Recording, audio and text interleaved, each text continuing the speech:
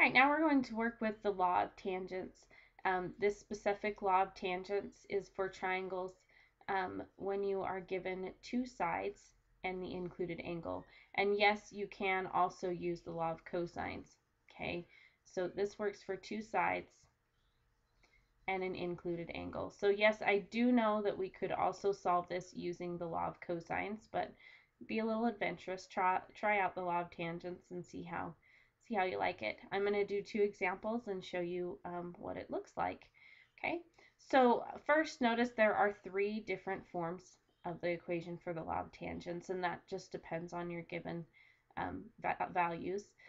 In this example down here, I'm given A and C, sides A and C, and angle B. Okay, so I would use the one that has A and C in it. Okay, so we would start by setting it up, putting in the values that we have. So C minus A, those are my side lengths. Notice they're lowercase letters. So C is 10 minus A, which is 4, over C plus A, so 10 plus 4, equals the tangent of 1/2 of angle C minus angle A. Now we don't know angle C or angle A, so we just have to write angle C minus angle A over the tangent of 1/2 of C plus A. Now, again, we don't know C or A, so we just have to leave that as C plus A for now. Now, that would be really difficult to solve, not knowing any of the angles on this side. So what we're going to do is a little bit of substitution. Okay, what do we know about the angles? We know angle B is 84 degrees. Okay, so we know that all the angles in a triangle should have a sum of 180. Okay, so A plus B plus C should be 180. And we do know that angle B is 84. So we can put that in. We were given that amount. Well, let's move that 84 to the other side so that we just have our A and C, since that's what we were dealing with anyways. So over here I get A plus C is 96 degrees. I don't know what A is individually yet, and I don't know what C is individually yet, but I know together they're 96. Okay, notice that's one of the values I did not know in my formula here, was what A plus C was. So now that I do know what A plus C is, I can replace this A plus C with 96. Okay, and that helps me so that I'm able to do a bit more solving here rather than just being stuck right there. Okay, right now I don't have a C minus A. That's actually what we're going to solve for. So we're going to reserve this over here because we'll need it again later. And we're going to put 96 in for our A plus C plus A. Now notice it's 1/2 of that, so I'm going to go ahead and divide that by 2, and that gives me 48. So on the left-hand side, let's simplify a little. I have 10 minus 4 is 6, and 10 plus 4 is 14. That's equal to the tangent of 1/2 of C minus A, which I still don't know, over the tangent of, remember we had that 96 replaced our C plus A here, times 1/2 gave us 48. So the tangent of 48 on the bottom here. All right. Now our job right now is to solve for that C minus A. So I'm going to clear some of my notes out so I can see what I'm doing. Okay, so our goal is to get this C minus A by itself. So the first thing I'm going to do is get rid of that tangent 48. And to do that, it was divided by tangent 48. So if I multiply both sides by tangent 48, that will do it.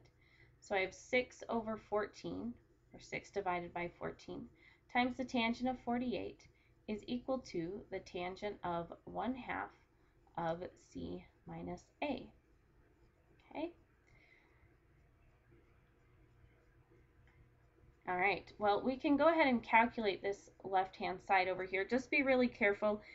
Rounding, again, gets us further and further from the answer. So if you can just leave that number in your calculator to continue calculating with it, that's the best. I'm going to write down the intermediate number here. So 6 divided by 14 times the tangent of 48 gave me 0.4759 76792. And again, the closer you can leave that to the original, the better. Okay, so again, what's our goal? We're trying to get that c minus a by itself. Okay, right now, the next thing that has to come off of here is this tangent. How do we remove a tangent, or what's the opposite of a tangent? The arctangent or inverse tangent. So what I'm going to do is take the inverse tangent of both sides of the equation. So that removes the tangent there, and over here I would do the inverse tangent. Now I still have that full number in my calculator, so I'm just going to use it from there rather than rounding. So I'm going to do the inverse tangent of my number over there, and I get 25.4533 about is equal to 1/2 of c minus a. Okay, so the tangent's gone. We still have that 1/2 of c minus a. We're trying to get to just c minus a. So how do you get rid of a 1/2?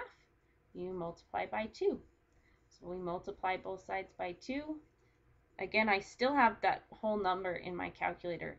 So I'm doing 2 times the number, and I'm left with c minus a is equal to about 50.9. And now I can round. I'm pretty close to the end. Well, I didn't solve for c or for a, but I do know what c minus a is. And from here, what happens is we do an algebra problem with our elimination is what we called it. Because remember over here, we knew that a plus c was 96. And now we know that c minus a is 50.9. So I can bring that over here. I'm going to line up, rather than writing it as c minus a, I'm going to write it as negative a plus c equals 50.9, because that is the same thing. Okay, so negative a plus c equals 50.9. And if you remember back in algebra, we could do elimination where we add the two equations together. The a and the negative a would cancel. C plus c gives me 2 c's here, and then I add the 96 and the 50.9. That gives me 146.9, and then to finish here, I divide both sides by 2. Okay, so for angle C, I get 73.45 degrees. Woo! I have one of my answers. Now I need to find the other two. To find angle A, we're going to use this fact right here, that A plus B plus C in a triangle equals 180 for the angles. So A plus 84 was my B, plus 73.45 equals 180. You could also use the fact that just A plus C equals 96 if you want. Okay. So now I have A plus 73, 156. Okay, so that gives us just A plus 157.45 equals 180, and we subtract that 157.45 from both sides,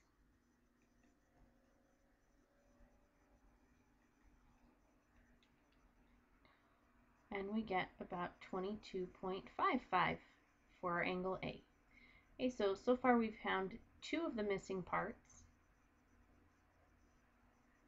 Found angle A is 22.55 and angle C is 73.45, and now we need to solve for side length B. We'll use the law of sines for that. Okay, so remember the law of sines say that if we do B over the sine of B, that will be equal to, and we can use either A or C here, either one will work. I'm going to use C over the sine of C. Put in my values. I don't know what the length of side B is. Over the sine of angle B is 84. C had a length of 10, and the angle C was 73.45. Okay, we want to solve for B. All we would have to do there is get rid of that sine 84, and to do that, let me change colors real fast. To do that, I would just have to multiply by the sine of 84 to get that up there, and do the same on this side. So I get B is going to be 10 times the sine of 84 divided by the sine of 73.45. So I just take out my calculator and do that. And for B, I get, it's 10.375. I'm just going to round that to the nearest tenth. So it's about 10.4. Okay, so we used the law of tangents, and we were able to solve for that missing parts and pieces. So it is a bit different. I'm going to do one more example. So here we go. We are given two sides and the angle included between them, so it's not opposite one of my sides. And yes, there are other laws we could use to solve this, but we're going to practice with the law of tangents and give it a chance. This time we were given A and B, so I'm going to use the formula that had A and B in it, this one here. So we put in our values, so A was 15 minus B, which was 10, over, it says add them on the bottom, 15 plus 10, equals the tangent of 1/2 of angle A minus angle B, and notice we don't know either of those. So I'm just going to put A minus B here, over the tangent of 1/2 of A plus B. Again, I don't know angle A and angle B, so I just put that for now. Then we use our thinking caps, and we know that angle A plus angle B plus angle C, if I add those all together, I should get 180, because there's 180 degrees in a triangle. Angle C is 40 degrees, so I know that A plus B plus 40 is 180. And if I subtract that 40, I know that A and B together, A plus B, should be 140 degrees total. Now, the good thing about that is now I know that A plus B is 140, so I can replace this with 140. Okay. Next, we're going to simplify this a little bit. Okay, so on the top, 15 minus 10 is 5. 15 plus 10 gives me 25, equals the tangent of 1/2 A minus B over, and this would be the tangent of 1/2 times 40 gives me, or excuse me, 1/2 times 140 gives me 70. So on the bottom, I have the tangent of 70 degrees. We want to get this A minus B by itself so that we want to isolate that. The first thing I need to remove is this tangent 40. So if I multiply tangent 70, multiply by tangent 70, it will remove it from the denominator there. And whatever I do on one side, the rule is I have to do it on the other. Okay, so now I have 5 over 25 times the tangent of 70 is equal to the tangent of 1/2 of A minus B. I'm going to go ahead and simplify or calculate this over here. Again, leave that number in your calculator after you're done so you get as close as possible to the exact answer. So 5 over 25 times the tangent of 70 gives me approximately 0.549 495 483, goes on from there. That's equal to the tangent of 1/2 of A minus B.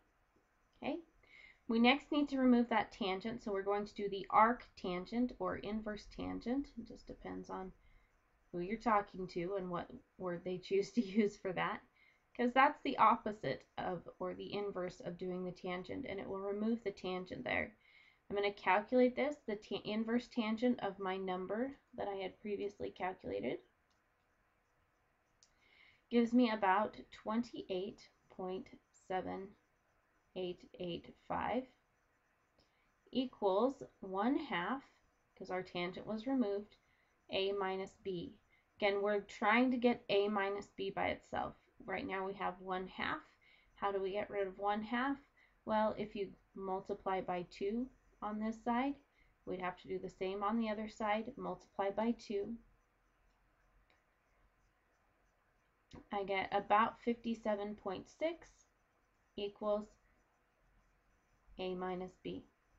Okay, so I haven't solved for A or for B yet, But I do know that A minus B is 57.6. So I can bring it over here to this other side, and I can use a system of equations. So I know A minus B is equal to 57.6, and I can place it right there. We're going to use elimination here. We're going to add straight down. A plus A is 2A. B plus negative B is 0B, so those have canceled. I go ahead and add these together. 140 plus 57.6 is 197.6. We want to finish now, so we want to solve for A. It's 2 times A. If I divide both sides by 2, I get that A is 98.8. Okay, I found one of the values that I needed. Okay, to find the next value, you can put that 98.8 in right here for your A and solve for B, or you can go back to the fact that the 3 angles in a triangle have to add to be 180. Okay, put in the values I know, so I know A is 98.8. I know C is 40 because that was part of my given information. Combine my like terms. 40 plus 98.8 is 138.8. And subtract that from both sides. Okay. And that will bring me down to just one more thing to solve for. Okay. I get that B is 41.2. Put that into my information down here. Okay, all I have left to solve for is the length of side C. Again, I'm going to use the law of sines to do that. So I know I'm looking for C, so I'll use C over sine C. And I can use either of the other two. I'll go ahead and use A over sine A. Let's put in our information. I don't know C. I do know that angle C is 40, so I have C over the sine of 40 equals A is 15 over the sine of 98.8. I'm going to go ahead and multiply both sides by the sine of 40 so that we can solve for C. So now all I need is my calculator. 15 times the sine of 40 divided by the sine of 98.8. Put that in your calculator and you shall have your answer, as long as you calculate carefully.